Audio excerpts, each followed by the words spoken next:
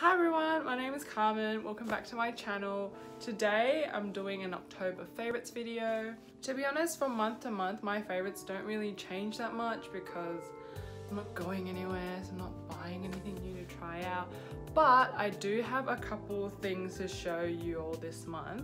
So let's start with the makeup favorites. This month one of my makeup favorites has been the HUDA Coral Obsessions palette. That's right here. I actually got this from the Sephora rewards program, so it was like point perk. I spent like 1,000 points to get this. I wasn't about to pay full price for this, which is like 40 bucks, because HUDA eyeshadows can really be a hit or miss, so I don't really want to spend it to find out it was a dud. But I actually quite enjoy the palette. It's the one I'm using on my eyes today. I just went for a very simple eye look. I really like the shades in here. These browns, although they look very like average, they actually come out quite coral, which is what I'm wearing on my eyes today. The eyeshadows blend really well as well, and the colors show up really nicely, so I've been enjoying this.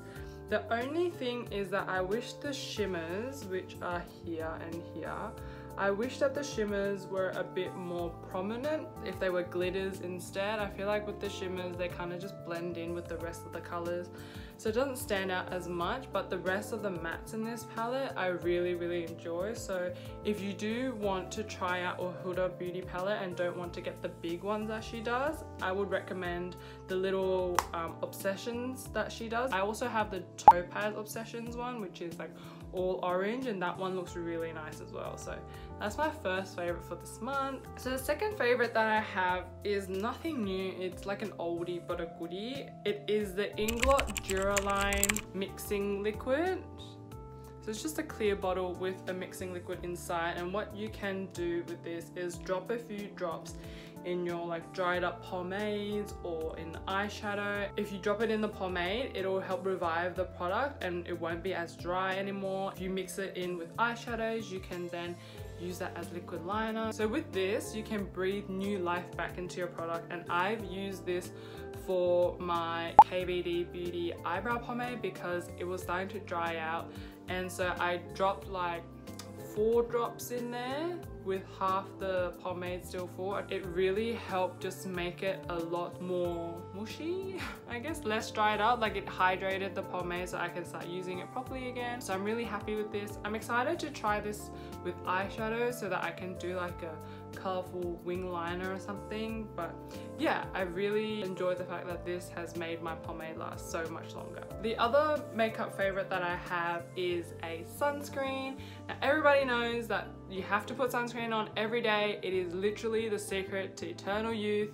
Every day, even if you're at home or not going out, because guess what, ladies and guys, UV rays still come through the windows. So my favorite for this month has been the Mecca Sunscreen that they have, but not the normal one. This is the oxybenzone free one. Now, for anyone who doesn't know what oxybenzone free is, it is a chemical found in quite a lot of sunscreens, but the thing with oxybenzone is that it is actually not reef friendly. It is, once you wear the sunscreen and it goes into the water, especially into our oceans, it actually contributes to coral bleaching. If you are, beauty tip number 1, if you are going to be swimming at the beach or anything like that, try and find an oxybenzone free sunscreen that you can wear in the water. This one is the one that I found at Mecca. The original sunscreen was also really nice. I tried the oxybenzone free one. It actually comes out tinted, like a little light tint like this. I don't know if you can see it, but it doesn't come out white. But if you rub it into the skin, I haven't found that it leaves a color on my skin. I think it's just the color of the sunscreen. It actually turns clear on me. And it has a really nice soft scent as well that I really like. Rather than like traditional sunscreen where it feels quite oily and heavy, I find that the Mecca sunscreen kind of applies more like a facial cream.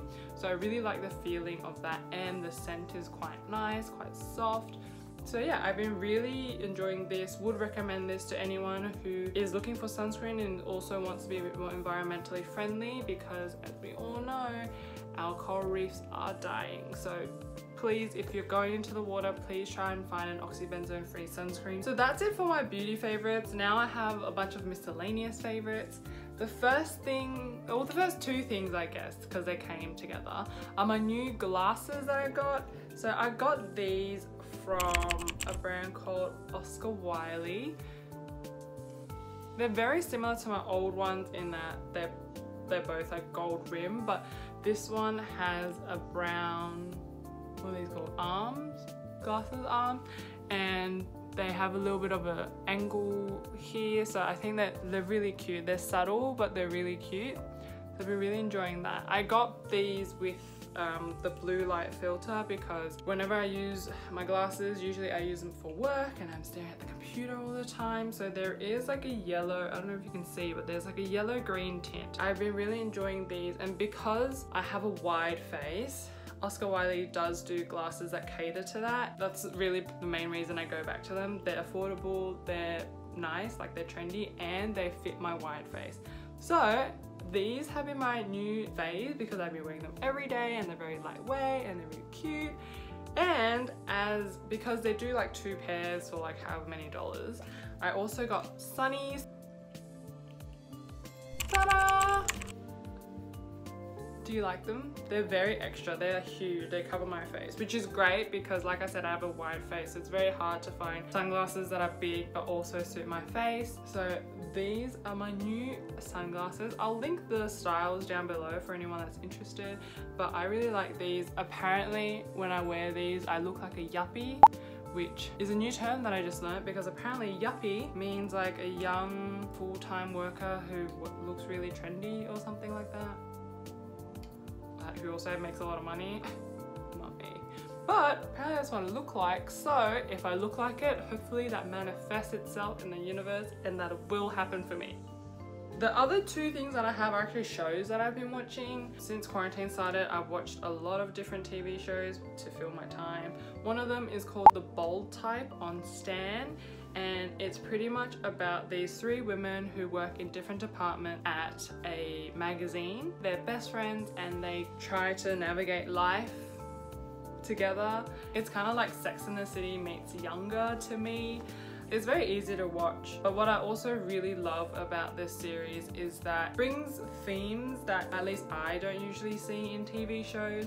It talks about things like exploring sexuality, it talks about breast cancer awareness, having powerful women in the workplace that is not bitchy, which I feel like is a stereotype that female bosses are always bitchy, especially in publishing or like in media. And I just really like there's a show that like empowers women in a different way. So if anyone is interested, it is available on Stan in Australia, I'm not sure everywhere else, but I'll leave like an IMDb down below for anyone that's interested. On the flip side of this, I've been really enjoying Attack on Titan. I finished season 3 yesterday morning and oh my gosh, it was such a ride. I know I'm super late to the party with Attack on Titan because it first came out in like, what, 2012? And it's 2020 now, but I'm actually really glad that I didn't start watching it when it first came out because there's only been 3 seasons and it's taken them 8 years to push out 3 seasons, and I don't know if I would have been able to wait that long. I'm really glad that I was able to binge watch the first 3 seasons, so now I'm ready for when the 4th and final season comes out in December. I'm so excited. It's just, oh my gosh, watching Attack on Titan is such a ride. You feel so many emotions every episode and it's so action-packed, so fast-paced. I love it so much. Would highly recommend to anyone that loves, you know, fast-paced action. There's a bit of like grotesque artwork, also gore, so if you're not into that, I'd skip it, but I love it so much. Would highly recommend. And that's it for my favorites. If you've tried out anything that I've listed in my videos today, comment down below, let me know how you found them.